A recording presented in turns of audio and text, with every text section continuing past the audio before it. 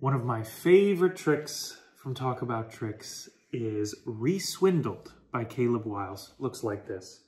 I'm going to remove a poker hand for you. This will be a great poker hand for you. This is 4 jacks, yeah? So you've got, I think, a really good chance of winning the jack of clubs, hearts, spades, and diamonds. That's going to be your poker hand. And I'll place that right over here where you can keep your eye on it, and we'll place the box on top. Meanwhile, I'll take a really bad poker hand. Doesn't matter what it is, as long as it's not going to beat yours. So to make it simple, let me take out some black spot cards, okay? So these are my cards. You don't need to know what they are because the point is they're not 4 jacks.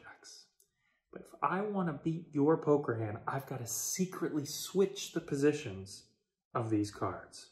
So for example, 3 of clubs. It's now switched with the position of one of your jacks. We'll try it again. Another black spot card. And I switch the position and I've got a second one of your jacks. Look, one-handed. Now that's a 3rd jack. And watch the last one.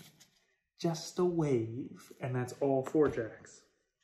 Of course, what if somebody else is watching? What if somebody catches you? You got to be able to hit that reset button and make it so that you have the 1, 2, 3, 4 black cards again. And over here under the box or under your hand the whole time are the 1, 2, 3, 4 jacks. But if you could cheat with 4 jacks, the question is, why wouldn't you just cheat with the ace of hearts, clubs, spades, and diamonds? And that's a trick with a shuffled deck of cards, borrowed shuffled deck called Reswindled by Caleb Wiles.